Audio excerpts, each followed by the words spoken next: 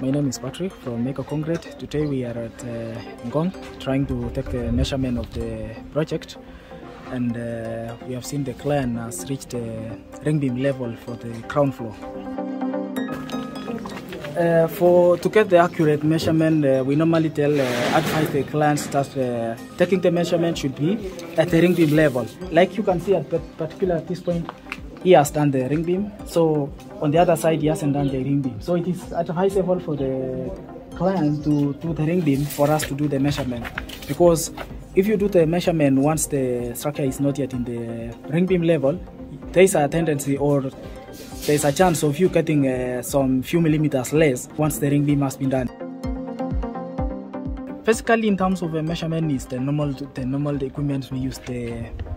The measuring tape, this is 7.5 meter tape, and then we have the long tape. And the second thing is the safety issue. You need to have a helmet, a reflector. In terms of methodology, that is now with the procedure of taking the measurement. First of all, you take the measurement inside to inside. After that, you have to take the overall length of the building and overall dimension of the building, okay, so that you can have a clear picture and proper measurements for you to produce the beams according to the structure of the client. Tell me more about the thickness of the wall. Does it matter? Yes, it matters, because for us to know the length of the beam whereby the beam is going to sit on, you have to know if it is 200 millimeter. If it is not sufficient enough, you advise the client to add the thickness of the ring beam. Okay, in terms of once we are on site, we ensure that the ring beam is fairly level, so that our beams will be lying on a fairly flat surface, failure to which the beams won't be level, and then the client will be putting more screed on top of it, because the ring beam had a problem. But to avoid that is to ensure that the ring beam is fairly leveled.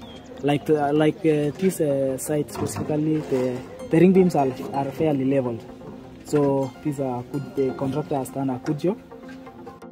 Sometimes the client has produced the drawings, and or he has sketched. Maybe he never had the proper drawings, so you request the client to give you the drawings, you print, and the sketch you had initially, so that before you come to site, you know what you are going to do, the kind of a structure you are going to measure. The reporting part now is not for the client, it is for the records purposes, for future reference. In case of there is any problems, we can track who did the measurement, and then are we going to sort the problem? Who is the client? How did you go to the site? Location, things like that. So that in case, let's say, the beams are less, or though it is in rare cases whereby we have beams which are less, in case there is any problem, we can track the records, who did this, and then we know how we are going to sort the problems.